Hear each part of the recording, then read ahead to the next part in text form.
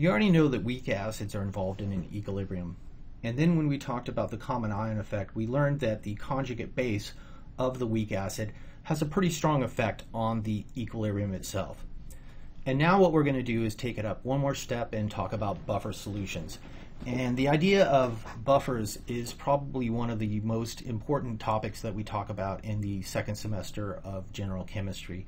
And this is because buffers are often used inside of a laboratory setting, especially when biological molecules are being involved. What a buffer does is it controls the pH of a solution.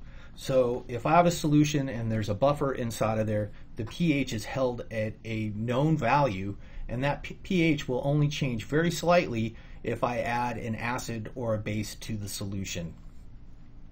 There are two common types of buffers. The first is a solution of a weak acid and its conjugate base, and this is by far the most common type of buffer that's used. But we can also use a solution of a weak base and its conjugate acid. So now what we're going to do is we're going to look at how a buffer does its job conceptually. So how does a buffer use up an acid or a base in order to keep the pH relatively the same?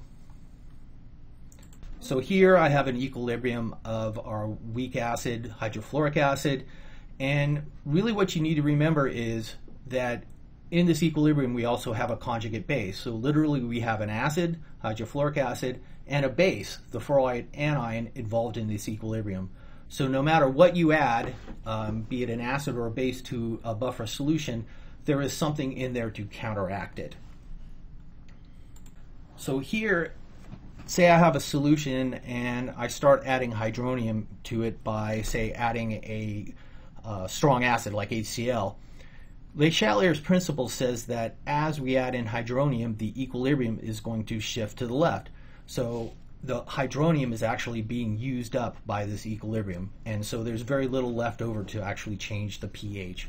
So as we add hydronium to this solution, the hydronium reacts with the fluoride anion and converts the fluoride anion to hydrofluoric acid. So overall the hydronium gets used up, and so there's none left to change the pH. So one of the most important things you want to remember when I have a buffer of a weak acid and its conjugate base, as we add hydronium, that conjugate base, fluoride anion, is being converted to the weak acid, hydrofluoric acid in this case. So remember, that's the most important thing you want to remember right now. So things get a little bit trickier when we want to understand how does a buffer deal with hydroxide. And what you need to remember is that the fluoride anion actually has its own Kb equilibrium. And you need to remember that the Ka and Kb equilibriums are actually going on at the same time, but we typically talk about weak acids in terms of the Ka. So in order to understand how a buffer deals with hydroxide, we got to look at the Kb equilibrium of the fluoride anion. So if I have a buffer solution and I start adding hydroxide to it in the form of some strong base like sodium hydroxide, once again, Chatlier's principle says that this equilibrium is going to shift to the left. As I add in hydroxide, the equilibrium is going to shift to the left, and that hydroxide is going to be used up.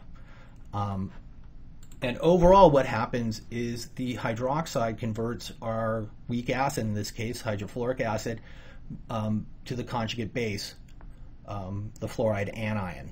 So that's the main thing you want to remember. When you have a buffer solution of a weak acid and its conjugate base, when you add in hydroxide, what happens is the weak acid is converted to the conjugate base. So remember that.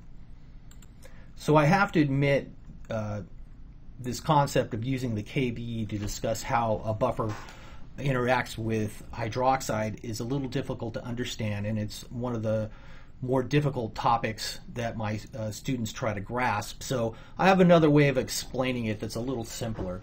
So we can actually talk about how a buffer deals with hydroxide by looking at the Ka equilibrium. All you have to do is remember that hydroxide and hydronium neutralize each other.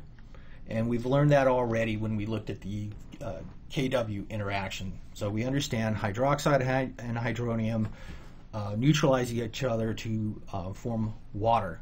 So if we look at the Ka equilibrium, as we add in hydroxide, the hydroxide actually is going to remove hydronium from this equilibrium. So as the concentration of hydronium decreases, this equilibrium is going to shift to the right. And once again, what ends up happening is the addition of hydroxide converts the weak acid, hydrofluoric acid, to its conjugate base, the fluoride anion.